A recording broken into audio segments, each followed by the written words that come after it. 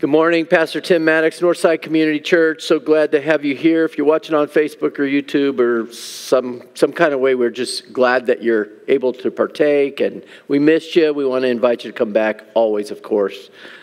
We're progressing through the Gospel of Luke, and we're headed right to Easter, because Easter is the culmination of Christmas. Do you know that? Easter and Christmas always go together. God came. God did what he did.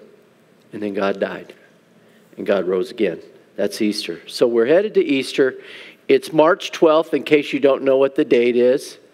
And you're probably in your home or car or something. And so I want to read to you this morning from the Gospel of Luke, who's taking us to Easter. And I'm in the 15th chapter. And it goes like this, verses 1 through 10. Now the tax collectors and sinners were all gathered around to hear him. But the Pharisees and the teachers of the law muttered, "This man welcomes sinners and eats with them." Then Jesus told this parable. "Suppose one of you has 100 sheep and loses one of them. Does he not leave the 99 in the open country and go after the lost sheep until he finds it?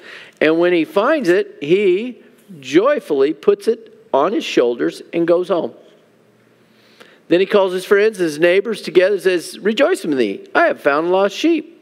I tell you, in the same way, there will be more rejoicing in heaven over one sinner who repents than over 99 righteous persons who do not need to repent. Or suppose a woman has 10 silver coins and loses one. Does she not light a lamp, sweep the home, and search carefully until she finds it? And when she finds it, she calls her friends and neighbors together and says, 'Rejoice with me, I have found my lost coin.' In the same way, I tell you, there's rejoicing in the presence of the angels of God over one sinner who repents." Let's pray. Father, thank you for this day, for this morning, for your word. Lord, I ask you to take stuff out of my mind that people don't need to hear and put stuff back in. And Lord, I pray that you would speak to all of us about our relationship with you and your relationship with lost people and what that looks like and what we look like when we're lost. So we offer ourselves up to you today. In Christ's name, amen.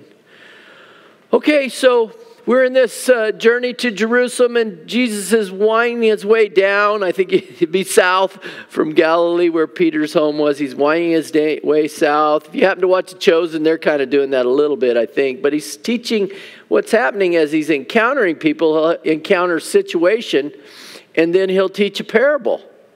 He goes into a thing called parables. Parables are made-up stories to teach truth about God. Let me say that one again. The shortest definition, a parable, which is a strange story that's made up to teach people how to connect with God. The missing connection. Metaphor and metaphor, if you're from the South. They're metaphors. And so Jesus is doing this like the one where the guy says, what's the greatest command in the law? And Jesus told him, of course, there's love God, love your neighbor as yourself. And then the sly guy comes up with the final question and he says, hey, who's my neighbor? And so Jesus tells what parable? The parable of the Good Samaritan. Awesome.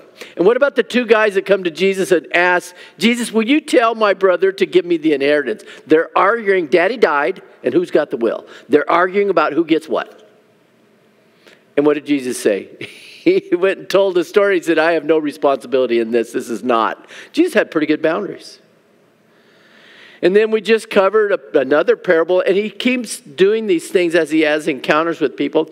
The parable, he goes to the party, the Sabbath party, and we covered that last week really well, I think, about where people sat and who's honored and who's not honored and all this stuff that Jesus kind of recast in the notion of who God is and who we are. And so now we come to, I think, the premier centerpiece of Luke's teaching. By the way, this is the only gospel that has this story. And it's called The Prodigal Son. It's probably better known Prodigal God because it's about wasting things. Some people think devotion to God is a waste. They do. And we find the exact opposite. So here we are. We're talking about lostness and savedness and finding things. And so I just want to kind of do a 1, 2, 3 with you. I want to talk about the context of where we find ourselves and where Jesus found himself. The context of this story, why it's at.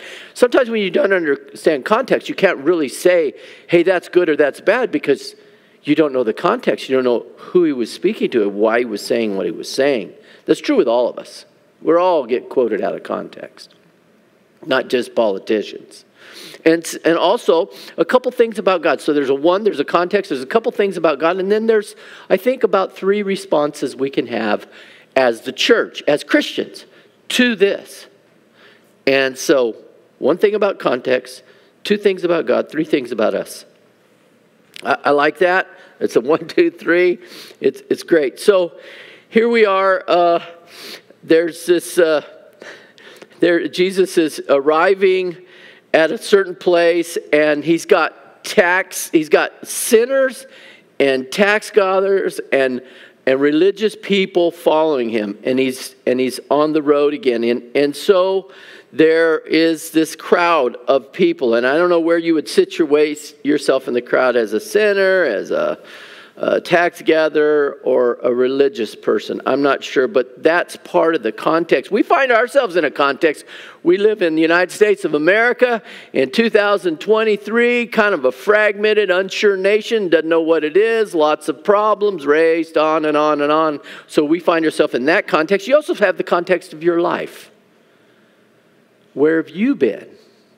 What's your world? Are you fragmented? Are you confused about things? God's not interested in leaving you confused. That's us. It's always me. Sometimes I just lose my equilibrium, spiritually speaking. I don't know what's up and what's down. That's what the nature of sin. So, and so this is about what the context is. And so I just want to talk about those 3 categories of people that we find in the beginning of this parable. They help launch the parable. They're the impetus for the explosion out of Jesus' mouth of this story that's not true, but it's true. He made the story up. That's how Jesus taught. He said, let me tell you where God is and where you are. It's a great, amazing thing that the Lord did, his teaching. And I did tell you over the last couple of weeks, I'm going to lead you to understand God's joy and our joy. So look for that today. See that. Anyway, so there is this, there's the story, and there's these 3 community of people. So first of all, there's the tax guy. Let's talk about tax guys for just a second. Who are these tax guys? Because I think we give kind of a minimal definitions. I find I've done that a lot too, and I kind of regret it, but I can only do better. That's all I can do. I look back at my old sermons and go, and I want to help them. And so, kind of grow them up a little bit. And so tax gatherers, it was a little different maybe, and tax gatherers, they have the same, a little bit of similar reputation today, but probably different than this for sure. So there was the Romans who ruled everything. Their footprint is all over the Middle East. You can go see it today. There's still a lot of their stuff. It's all there. So the Romans didn't like to collect taxes themselves. So what they did is they would put out a notice, and they were looking for people that would just gather the taxes, and they would bid on it.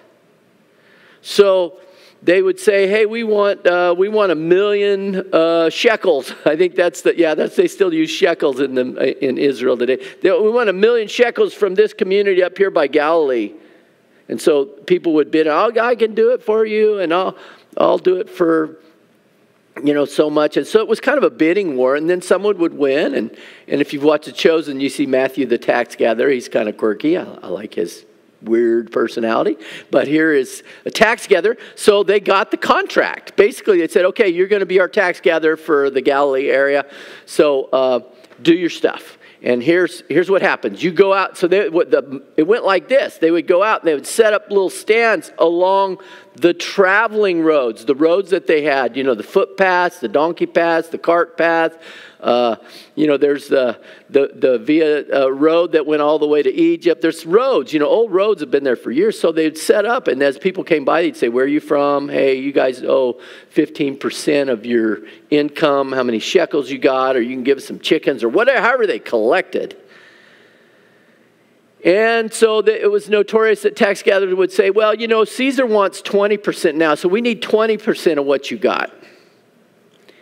And then the other thing that would occur when people balked or pushed back on those tax gatherers, you know what happened, right? The tax gatherers had a Roman garrison that was there, and he would go tell the head guy of that, and they would send out soldiers. So if you think about it very long, I was trying to think of a comparison. It would probably be kind of mafia bosses in cities where they come and they extract money for you for protection. And if you don't do that, they send their strong-arm guys and they'll thump you, you know. And so there was sort of that. So they had the tax gatherers, but behind them was the Romans. The Romans just didn't want to do it. So they got Jews to do it, and so they were hated. What about sinners? So that's tax. What about a sinner? What is a sinner? A sinner is a less than Jew.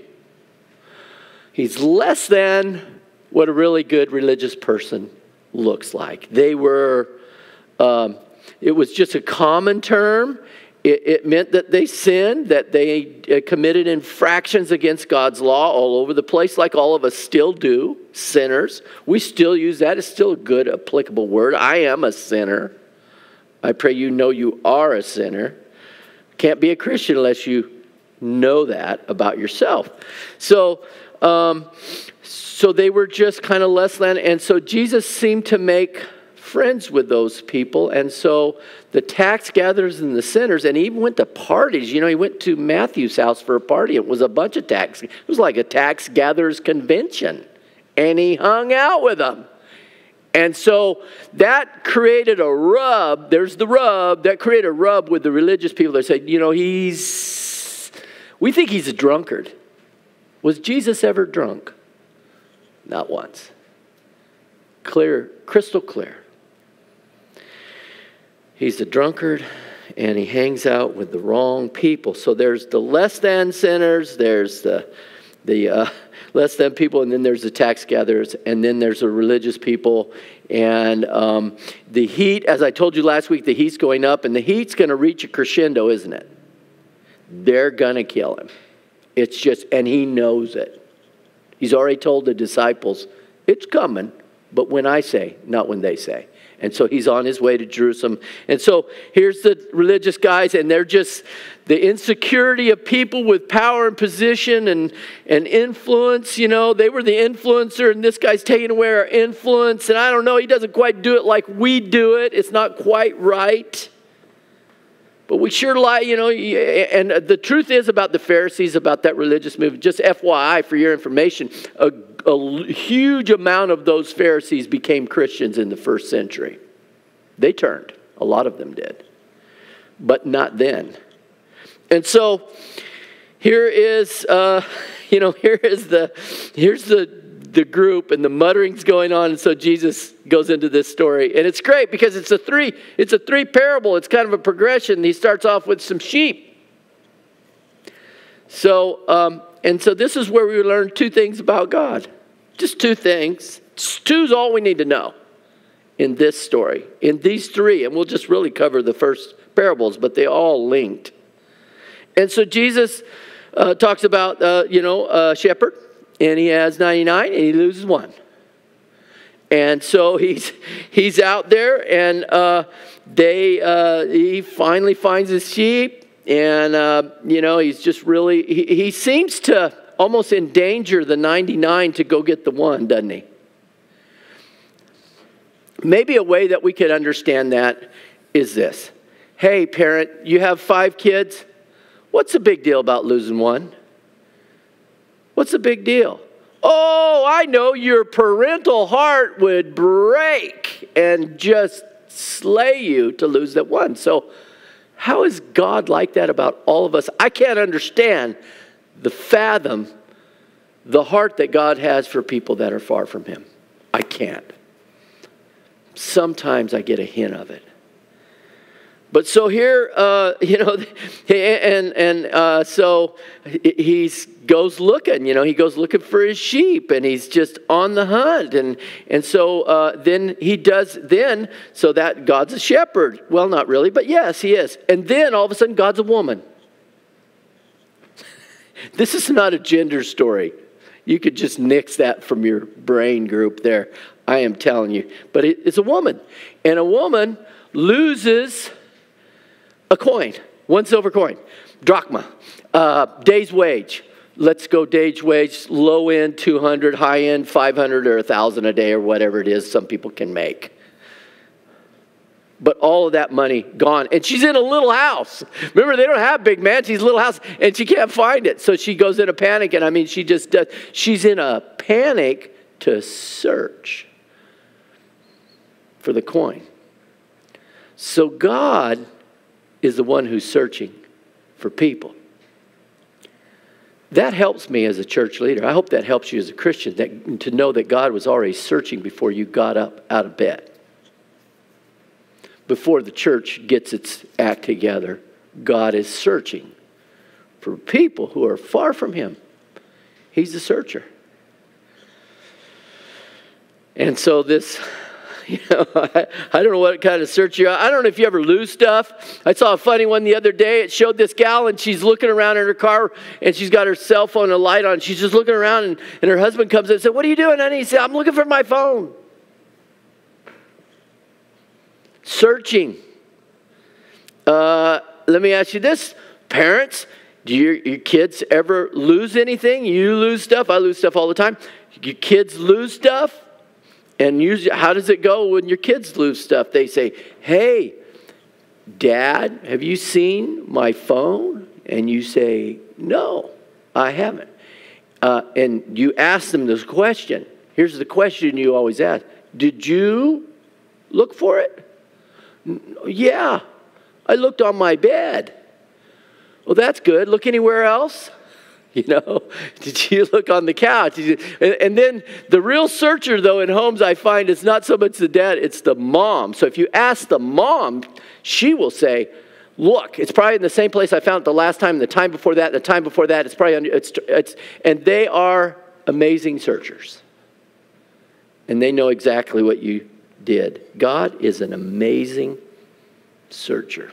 He seeks them out. That's his heart, to find them. So God is the searcher. We are not doing this solo on the strength of our efforts. We are doing this working with. We are, how did Paul say it? Co-laborers with God in Christ. We work with. And so that's good news for us as a church. We work with. And then the second thing that we find is God is a searcher. Not only that, is that when the guy finds his sheep, he says, wow, he calls, no phone. So somehow he called his neighbors and he said, "Hey, come over. I found my lost sheep. I want to have a party."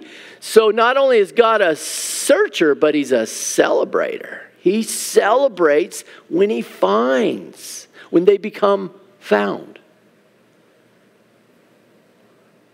The woman celebrates when she finds that coin, because it means a lot. It means a lot. And so there is a joy. It says right in the parable, and this is the part where it's totally not a made-up story, but a real story. It said there is joy in heaven every time one sinner repents.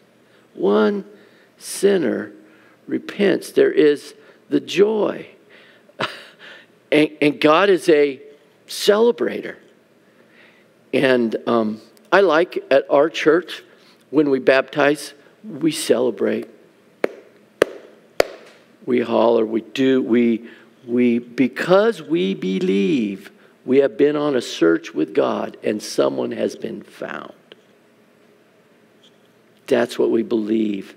And it is a joy that overtakes. And that's God's joy.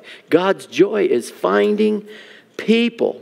But remember, God's strength to be found is the same strength for you Christians to obey Him when you're having a struggle. The grace to be obedient to God is the same grace that finds people. The strength of God is at work in both. It's the same.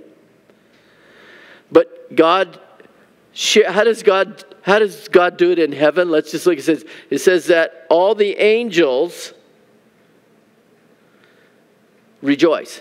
So when someone gets saved, God says, hey, you all, Michael, Gabriel, whatever names of the rest of you guys, hey, here's someone. And they have like a ticker tape parade, where there's confetti. I don't know if anybody's ever had a parade for you, but I kind of always felt like the church I got saved at just paraded me, celebrated me. Isn't that the way it ought to be? Because we are mirroring God's joy. Mirroring God's joy. And then this goes on to tell the parable of the prodigal son. And so it narrows into kind of a family situation and gets really applicable. It could be the parable of the prodigal daughter and mother. It could be all of those things. It just happens to be in the context of that culture, the prodigal father. God is not a woman. God is not a shepherd. God is not a father. God is God. He's apart from all that. But what does it say? It says that every time one sinner does what? Repent. They repent. It's the repentance that God loves because it means they're really found. Repentance is turning away from doing life your way to saying, God, I want to do it your way. It's turning away from owning our life to giving our life back to the one who made it. It's a true act of repentance. Christian repentance, and that's why it's such a good time before Easter for those of us that are Christians to repent of our sins, of the backbiting, the gossip, the baloney, the divisive things, our own personal sins with drugs and sex and all the mess, all the poisons, the hatred we pour into our minds, all the poisons just to get a detox going in our life before Easter, or we won't see it. We won't see God at work. And so, repentance also involves some grief about where we've been. When the prodigal son comes home, he has grief. And repentance is not regrets. Oh, I got caught. Somebody knows what I did. That's not it. It's godly grief. The basics, I was wrong, God, you are right. I now trust myself to you. See, there's nothing really beautiful in me for God. He just chooses to love me, and His desire is that I repent and turn myself over to Him. And then there's a parade. And the confetti and the yelling and hollering, all that stuff starts. So that we all have a context. God is a seeker and a searcher. It says actually in 2 Chronicles that God searches to and fro the earth, the whole earth, all the time, looking for anybody that would just be His. That's not a New Testament concept. That's God. That's the way God is. He's always searching for someone who wants to stay in contact with the one who made him. He's always looking for them. And so God is a seeker, and then when we come, He's a celebrator. So a few things for us as Northside, as Christians, is we need to be mindful. Number one, we need to be mindful of relationships and repentance. There's a tension between relationships that we build with non-believers and sinner and tax gatherers and repentance. So you have relationships and repentance. This is a church that has relationship with many sinners, and at times many, probably more sinners sometimes frequenting our campus than religious people. But there is a tension between relationship and repentance. There's a tension that we have to have. If you let go of one or the other, we are not doing the Lord's work. It's like a plow. You got to hang on to both sides. And so, if you're a doctor and you don't have any patience, and you're not really a doctor. If you're a farmer and you don't want to get your hands dirty, you're not going to make anything. And the church always needs sinners, always looking for some good, honest sinners.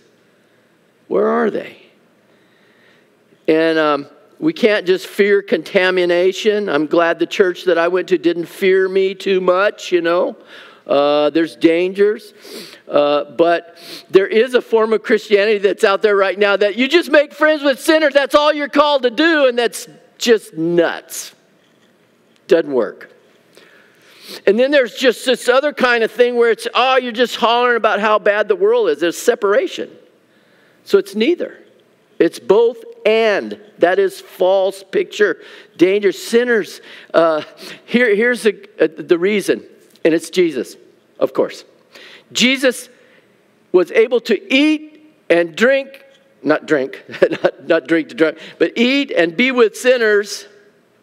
And so he was more inclusive than anybody has ever been in the history of the world. And at the same time, he's harder on sin than anybody has ever been in the world. That is not tolerance. That is something different. And we accept that in the person of our Savior. He was more inclusive. He could include anybody. And he was so hard on sin. Oh, well, what's all this talk about? If your eye makes you sin, pull it out. If your hand makes you sin, cut it off. Bad thoughts, you deserve hell. What is that? Where'd that go? We love all the sinner stuff, but we forget what Jesus did with the sinners. And the thing that's really music to God's ears is repentant sinners, not just sinners or not just tax gatherer, but people who have been called and heartbroken over their lives apart from God. That's all repentance is. So let's go for all kinds of lost people, Northside. Doesn't matter where they've been, what they've done. Let's do it. And let's call them to repentance. Let's introduce them to the love of God that calls them to. There's a waiting Father for them. There's a waiting Dad for them. There's a waiting God. Remember the prodigal son, where is he at? Oh yeah, I love the way Jesus was so good at poking the religious people. He said, oh yeah, he was destitute and in a pig pen. Jews can't touch pork, right? It was kind of a poke on the unclean. But at some point that boy said, I think my Father has something better for me than what I've created. Sin exponentially destroys human beings. I have showed you there's a portrait that Rembrandt did of the prodigal son coming home. It's a beautiful thing. Older brother's kind of scowling down. The father's just so glad to see his son. But what you haven't seen is Rembrandt's other thing when he's sitting in a brothel with a woman being the prodigal son. Rembrandt himself, the painter. And it shows him in a nice hat and all this stuff. Everything's really cool, and you can tell he's kind of in a risque place. And then when in the prodigal son, Rembrandt, you see the son bowed beneath the father, and the father's just hugged, and he's bald, and he's got barely any clothes on. He looks like he came off Union Avenue.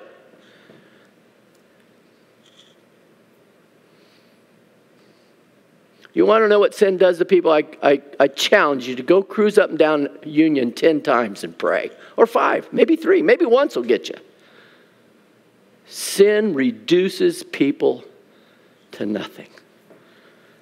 And I thank God that I had a church that told me, boy, you're loved. Boy, you need to repent.